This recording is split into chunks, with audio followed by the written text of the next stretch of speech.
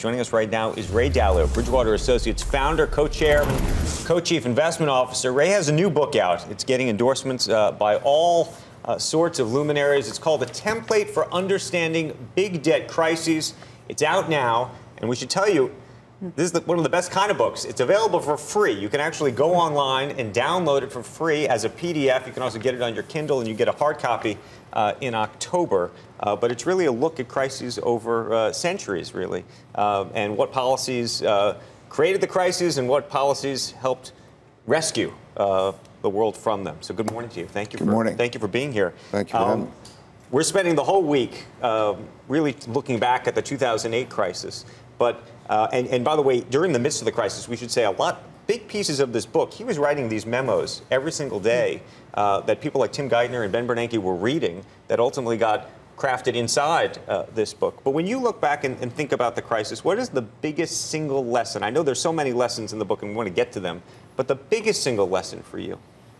Of all of them, there's the debt growth that finances the bubbles that happen before it that create the busts. You know, there's basically 6 stages to it. There's the normal debt growth that finances growth that pays for itself. Then you get into the bubble stage when everybody's extrapolating what happened in the past. So asset prices are going up and everybody's borrowing a lot of money to extrapolate what's happened.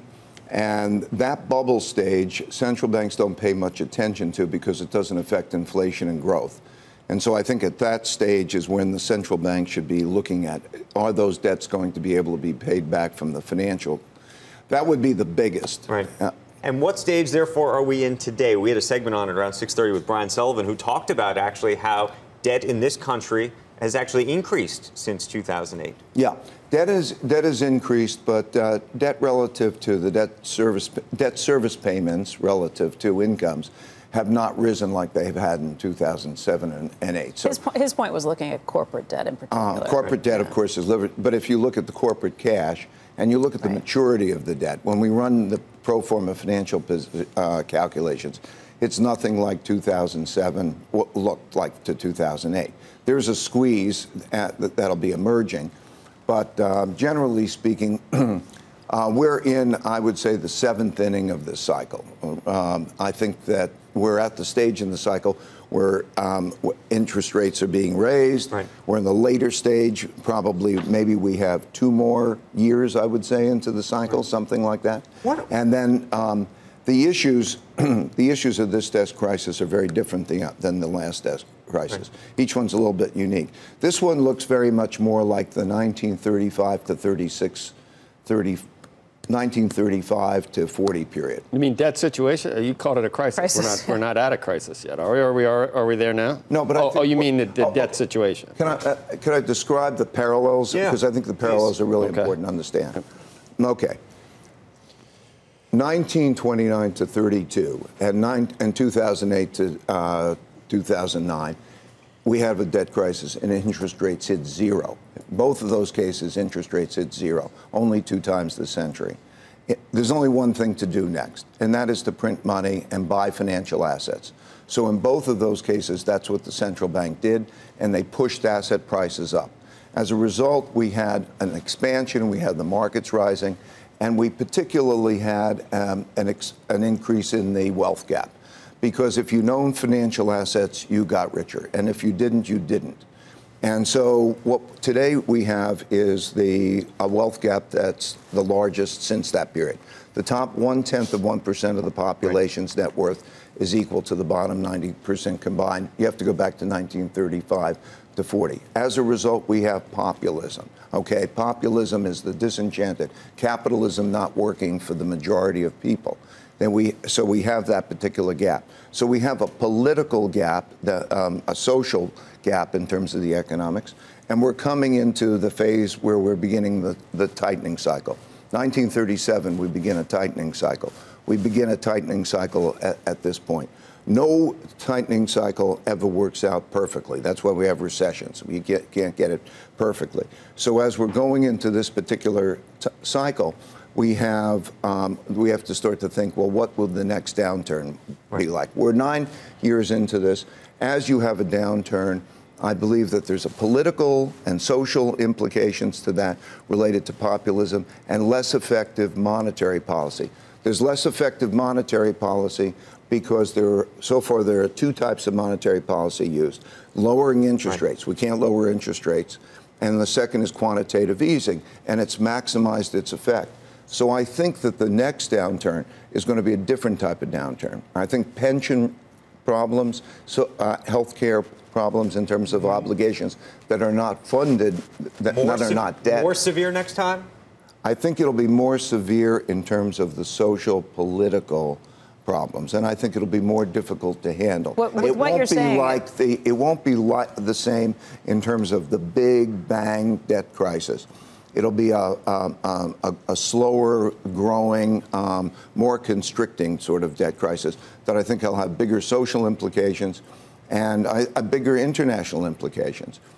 There's a sense in this book that there's inevitability to these crises. And so one of the questions is, from a policy perspective, if we're in the seventh inning, is there anything that policymakers can do today, not afterwards, but today, to avoid this crisis you're talking about? I think, first of all, to be able to think about how to handle it, because you're right, they're inevitable. They're inevitable because there's never the perfect balance between lending and borrowing, right? And so they're inevitable. I would say the things that they should do that maybe are missing are, first of all, to have the freedom of action. We have a lot of regulations, and they're usually written for what the last debt crisis was like, and ours are. But there are less freedoms of action today. We have a safer banking system, and we've done a lot of things to make it safer, but each one is a little bit different. Classically, there's the development of the shadow banking system, and we will have a new type of shadow banking system, so less freedom. I think we have to think about what is the monetary policy 3, as I call it, that is not going, that when we have quantitative easing not being as effective. That's what I mean. I mean, is the and then the prescription, third thing, would the prescription for that, though, be to raise rates now and try and unwind the balance sheet as fast as possible? Because that would bring on. If you raise rates now, all the rate structures affected and carries through all markets. Right. Because we're all it's a discount rate for the present value of all asset classes. No. I think you have to start to think of what monetary policy 3 is, which is, particularly in Japan, you're going to need it, but the type of thing where it's not just the purchase of financial assets, it gets individuals to make their purchases of actual assets. What if what we're seeing now is not really transient in terms of the business conditions, and we continue to see this new corporate structure actually help in terms of capital formation for corporations? The 2.9% wage gains that we saw continues, and does the populist worries and concerns that you have for income inequality, could that ease if we went into a protracted period of good economic growth? I looked at the bottom 60% of the population, so to take out of the averages, and for various reasons having to do with technology and other things like the asset purchases. Are you going to tell me we're screwed either way, or? I think that there should be a national initiative to look at the parts of the population that are not benefiting from the cycle, and I think that then, education in many ways is just terrible. So you're not talking about pure redistribution. You're not talking about universal basic income. You're not talking about any things like that. No, you want to keep things going in terms of the private sector. I think the most important thing is the ways to create opportunity and productivity in that group. Yeah, we all want to do that. And because everybody needs to be. But it'd be better to do that in a growth period. You have more money to try to do that with if the overall economy is growing more quickly. I think this is the time. I think, imagine it. If you have a downturn, what will it be like? I mean, it's a basic principle that if you have a big difference in wealth and you share a pie, you divide the budget in one way or another, and you have an economic downturn, that people are at each other's throat. But if you're growing at 3% for 3 or 4 years, if that were possible, which is 50% even more faster than we were growing previously, that throws off more money for education and for social programs to ameliorate what you're talking about, doesn't it? Certainly, but it doesn't solve the problem. Doesn't solve the problem, but you're in a. I mean, if you choose one or the other, you'd want growth. Oh, I want growth. Okay. That's why I would say the risks are so asymmetrical. Much harder to solve the income inequality problem when you're not growing. I'm sorry? Much harder to deal with the income inequality problem when you're growing at 1.7%. Of course, and that's why as we saw. And that's why I'm saying when the downturn comes. Yeah. Okay. And do you doubt that the downturn will come? I don't want to. When you say that it's inevitable, we have another debt crisis. It makes me sad. No, I didn't ask whether you're sad. I asked whether you're logical. It's disturbing. It's okay. disturbing. I'm not sure how you. It almost is like you're saying human nature almost mandates it happens.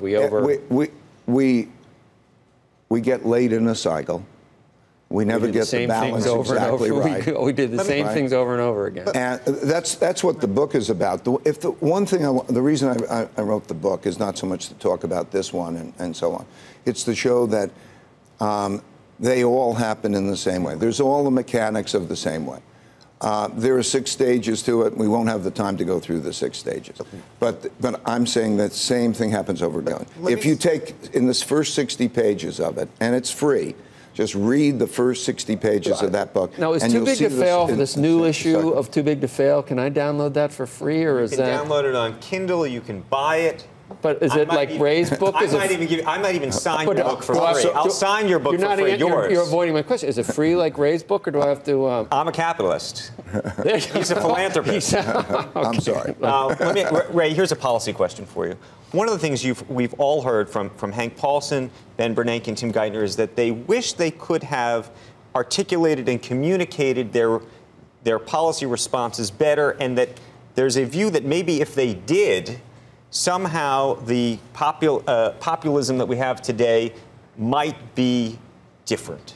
Do you think that's true? No, I think the majority of population is not watching your television show or and understands the communication. I think that they understand their experiences. And with those experiences, that produces But when anger. you look at the policy responses, people, have talked about, would we be better off if there was principal reduction for homeowners directly? Remember, a lot of the resentment in the public came because there was a feeling that the money was going to the banks rather than directly to the homeowners who were in trouble. Or some of these other steps. You've looked at these different crises and sort of how people feel about them afterwards. I think that over and over again, it's emotions and it's not logic. And when there's the polarity, sometimes it even gets, violent. So I think it's emotions. When you say violent, we had a conversation. You talked about Pearl Harbor. Well, what I was referring to is that the conflicts that we have internally between the left and the right and those who have and those who have not also get elected populists, and then we also have international tensions. And so when we had the Smoot-Hawley tariff and we had Japan rising as a power, Germany rising as a power, in much the same way as China's rising as a power, we had a situation where there were economic rivalries out in Asia. Mm-hmm. And so 1931 was when the Japanese invaded Manchuria and that they started to compete with resources. And that took 10 years, but 1941 was the bombing of Pearl Harbor. I'm saying that you're in a situation where also we have rising powers, China's a rising power, competing with the United States. And those tensions get carried forward there. And those are economic tensions of paramount importance. But those economic tensions produce conflicts in various ways. And that everybody should be cautious about that. How'd the stock market do in 36 to 39? Not too good. Not too good. Fell over 50%. What's your current market commentary for? I don't think it's. I don't think it has anything like that. Okay. I think. But overall, in general, how are you feeling? Are we? Is it fairly valued? Right now, we have just gotten to the point, in my judgment, that it's more than the risk return is more negative. That now we've gotten Phil. We used to have a lot of. We talked at Davos. At Davos, I remember you said stay in. You weren't real comfortable, but you said stay in. There was a lot of cash on the sidelines. Yeah. A lot more of that cash has been deployed. We had the benefit of the corporate tax cuts behind us. Yeah. And if we look at what's being discounted is about right. In other words, if you look at the projected returns of equities relative to cash and bonds, the projected returns look sort of about right. But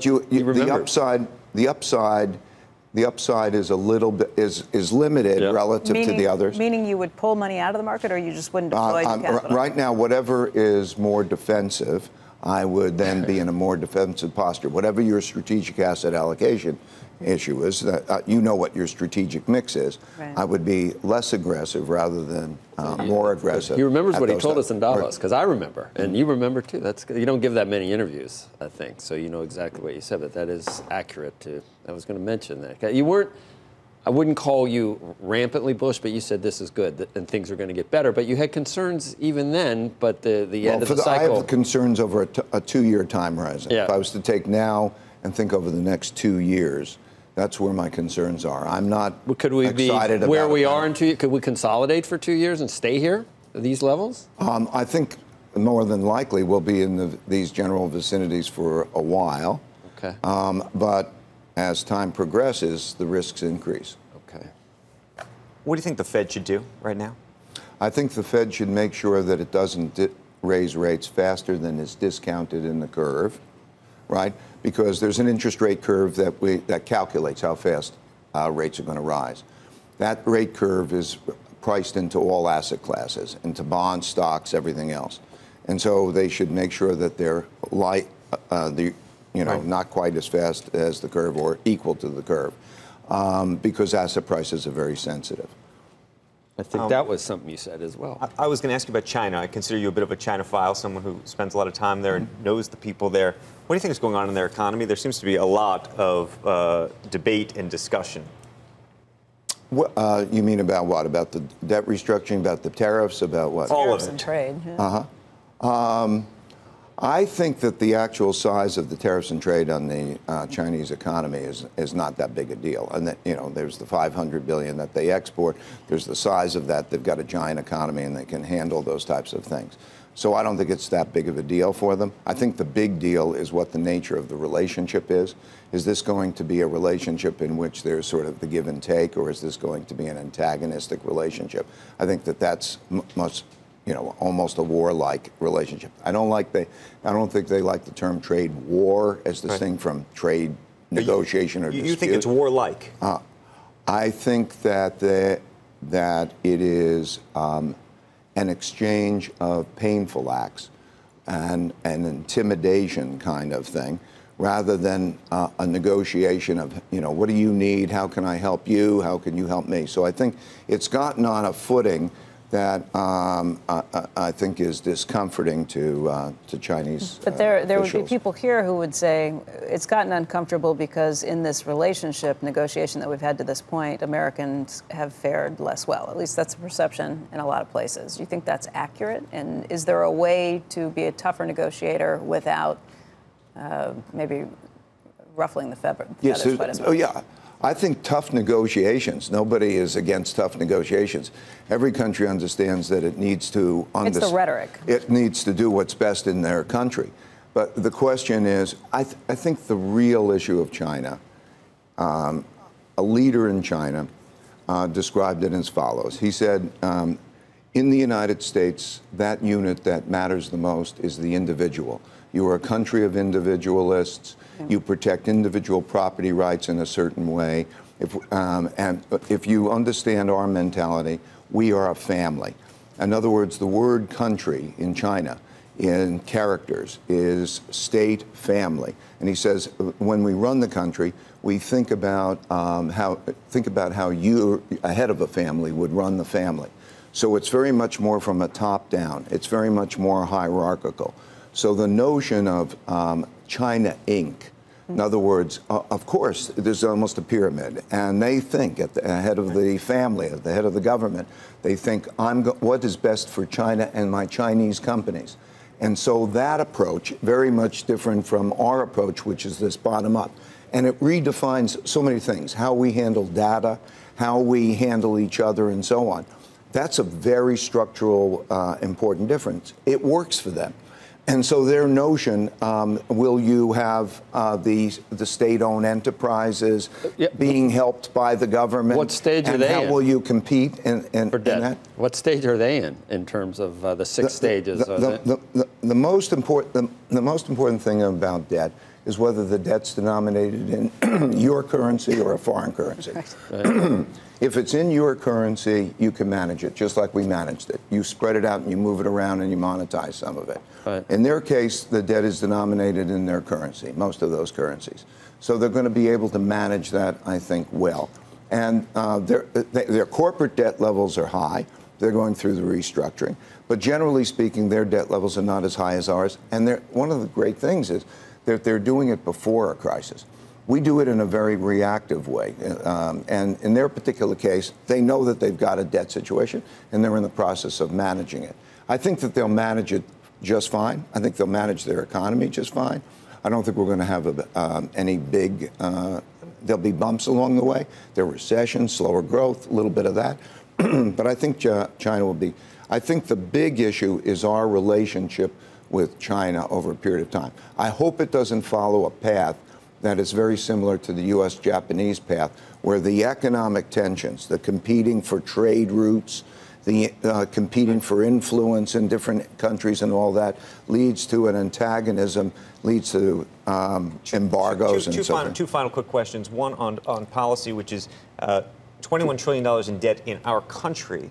Do you think that we can ultimately manage that? That's one of, people talk about too big to fail. Now that was in the context of banks. Now people talk about it in the context of the country or municipalities or cities. I think that's exactly right.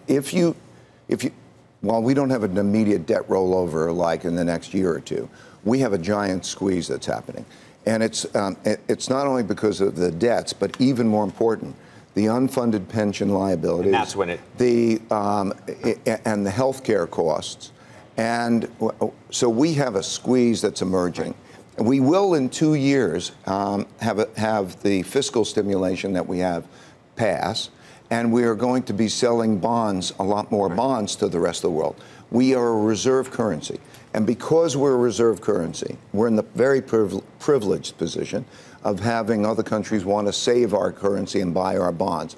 But that is going to be risked by the quantity of debt that we're going to deal with. Given that you've seen how policymakers have responded to crises, how would you grade Hank Paulson, Tim Geithner, and Ben Bernanke? I'm going to see them tomorrow at the Brookings Institute. When you look at given the populism and all the issues that you've raised about where we are today. A or A plus. I'd give them A or A plus. I mean, like I really do think one could theoretically say you could have anticipated. We were able to anticipate it by doing these pro forma financial numbers and so on. But actually, who did? Now, raise your hand if you did. Hardly anybody did. So but once that point happened and they were operating in that political environment, the actions that they took, the speed at which they dealt with, all of that led to the results that we now have. So, yeah, I think they did a great job. Is there any income inequality problem in China that you see? There's an what's the bottom 60? Is our bottom 60% better than their bottom? Better off than their bottom 60%? Their income gap problem is very similar to ours. It's essentially almost the same as ours. Okay. And it's an issue. It's part of the development of the Western provinces and those types of things. But on the other hand, they don't have the same sort of political and social problems of dealing with it. Yeah, they might deal with it a little differently. They deal with it a little differently. Yeah. Right. Ray Dalio, the legendary leader of Bridgewater, author of the new book. You can go out and download it right this minute, A Template for Understanding Big Debt Crisis. We thank you for joining us this morning. Thank you.